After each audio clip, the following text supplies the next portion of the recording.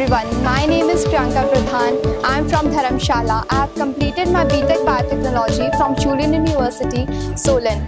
My time at this university has helped me in developing core knowledge along with various interpersonal and leadership skills, which has helped me to excel in my area of interest.